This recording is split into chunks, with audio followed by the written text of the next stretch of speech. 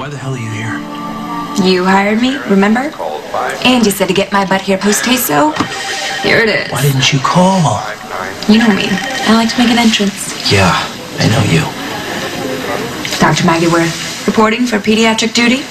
Show me to the sick kids. Not until we have a little talk. In the conference room. Already looking for privacy. This job might be more fun than I thought.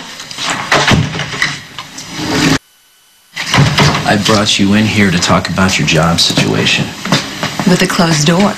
It's private. I remember some private moments we shared together back in the conference room at Southern Regional. That was a long time ago. Doesn't feel like it. Do you miss Memphis? Obviously you missed me. Let's get something straight, all right? General Hospital needed a pediatrician. You're the best one I know. Oh, shucks. You're here to work. That's all? That's all. So you dragged me in here to lay down the law. Someone has to.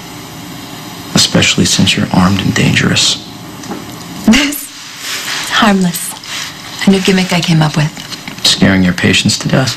No, they love it. See, I come at them with this, and their little eyes bulge out. And I show them it's a fake. It makes the row when I'm sticking them with seem like nothing. If you haven't already run out of the room screaming. What happened to your sense of humor, Stevie?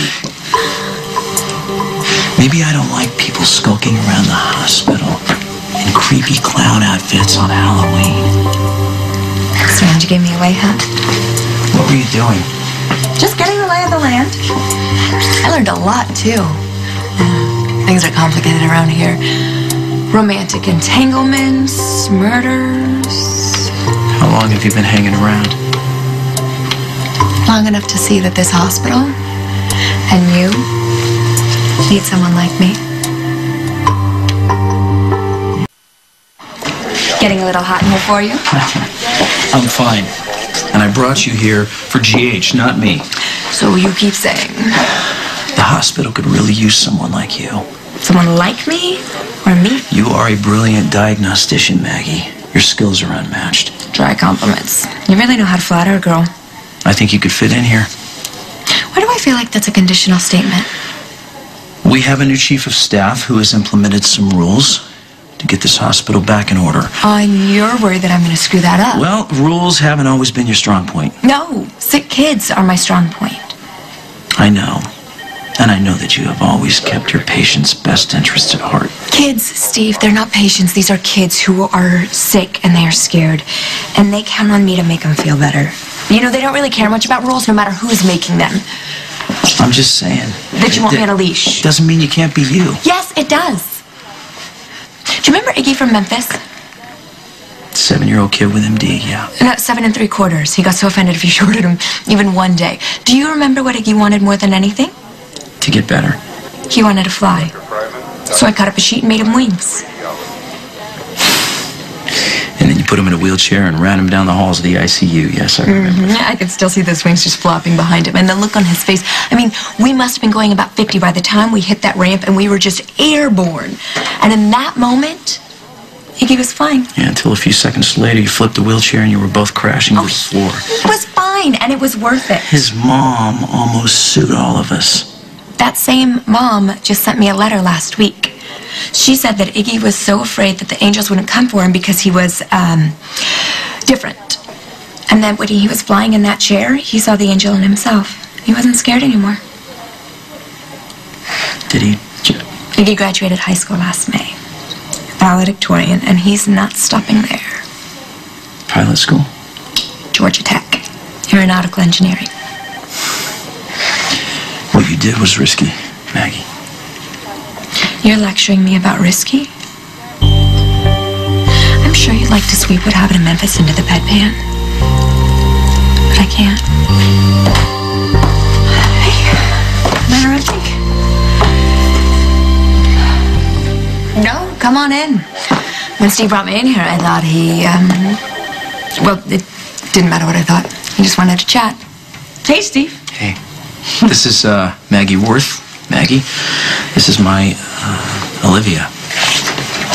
You're Olivia. Yeah, that's right. I'm his Olivia, and he's my Steve. We're not big on labels, are we? No, we aren't. And so that's why I didn't hear about his Olivia. But we are very close. Yeah, you know what? It looks like this is a bad time. I'll catch up with you later. No, you stay. I'll see you in the halls. I can take you to the HR. No, I'm good. I'm gonna give myself a tour of the hospital without the clown outfit this time. See you soon. Great to meet you, Steve, Olivia. You too. Well, she seems interesting. Yeah, I can think of a few other things to call her, but she is the best at what she does. Which is what? Pediatrics. Ah, she works here. No, not yet, not officially. Oh, so she's interviewing with Robin? She already has the job, based on my recommendation. Yours? I worked with Maggie in Memphis. You don't say. So, you're here to see a doctor? Yeah, you. As a matter of fact. You're okay? I'm fine. Elizabeth's kids are okay? Yeah, they're fine. They're with Lulu. You were great with them. No, I was a disaster. But I love kids, I do. Don't ever worry about that. Okay, I just thought that maybe since you spent your whole morning on kid duty, maybe you could use a little bit of grown-up time.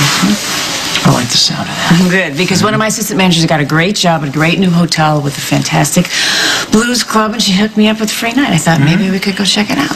You and I in the big city? Yeah, I'll show you around the old neighborhood tomorrow. What do you say? It just seems like maybe we could use some time away from, everything that's going on around here. That sounds amazing, but I don't think the cops would appreciate two suspects going away in the middle of an investigation. Not suspects. We were on the same boat where Lisa got killed.